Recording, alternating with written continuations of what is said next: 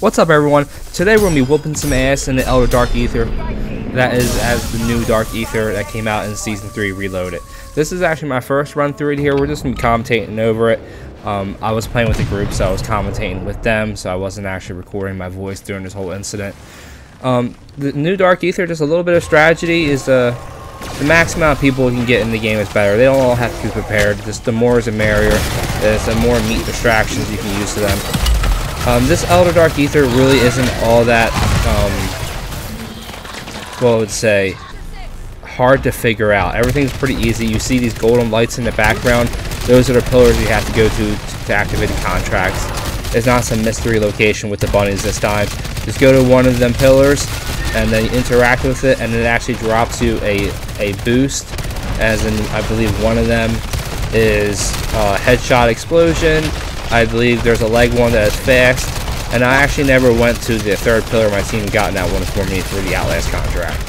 As far as the contracts, there's a bounty contract, then there's going to be a Outlast contract, and then there's going to be an escort contract, and then there's a little bit of an Easter egg boss, which is a disciple, and where on the middle of the map you shoot all the eggs located on the map, and then you shoot the one egg that is broken after you shoot a couple of the eggs, and then that will spawn into the disciple boss that will give you a chance to get some more loot in the game.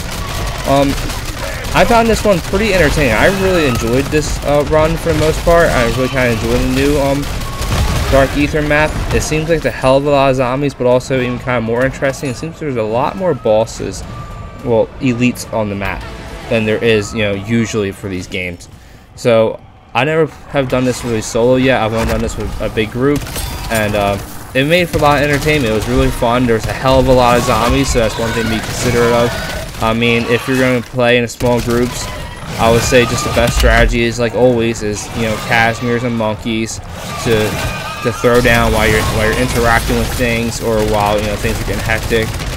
Or the same thing with the escort again. You can use the VR11 to keep the health up on the escort if you have a small group and you guys can't maintain focus on not stopping the zombies from hitting it. But other than that, there's really nothing too difficult about this one. I thoroughly enjoy it.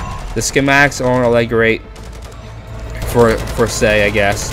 But I got 2 out of the 3 schematics. I got the beret and I got the dead wire. I didn't get the golden mask. I've only gotten that item to use for the golden mask.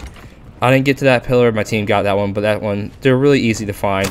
I would say start off just like you seen me in the beginning of the game. Is just go straight for the one that's in the far distance, that golden light, and then it wraps around pretty nicely from doing the bounty, doing the Outlast, and then doing the escort. Escort puts you right there on the edge of the island, so they can hop right there on the edge of the island. The escort was, as usual, an absolute shit ton of zombies. There was nothing but zombies the entire time. Good thing we had Mags pulling this around and trying out the FJX Horus. The gun's pretty good. I would still always consider the Ram 9 over it, but if you want to change things up, or you want to grind out the gun to unlock some stuff for it, it's definitely not a bad deal. Like I said, personally, I don't think it's better than the Ram 9, unless the Ram 9 has gotten some type of nerf recently, which I don't believe it has. But they're both worth having around if you want another SMG. I think that's another good SMG to go with if you have the Ram 9 already. But the assault rifles with the flamethrower or the chainsaw is a pretty good main these days. I typically like to run the Ram 7 for an assault rifle, or even like the M16 I haven't used in a while. But actually, there's actually another gun called, I think, the Latchman 5.56, and that's actually a pretty decent gun if you get it upgraded and put some attachments on it. It's kind of like one of them sleeper guns, just like the M16 is. Yeah, but as you see here, there's nothing but an absolute crap ton of zombies right here to just about the end.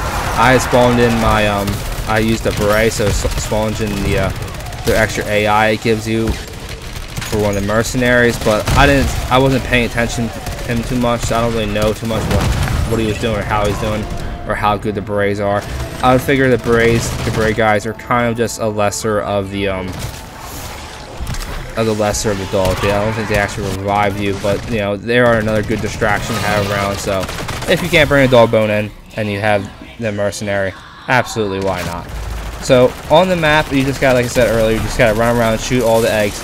There's actually a map linked into the last part of the video and in the description of where a map that you can use that's live, and you can see everything on the map and you can move around. So I like to have it something that you open up on my phone as I play on whatever console or PC that you're using, so that you can coincide with that, because as you know, the Dark Aether map doesn't tell you where everything is on the map.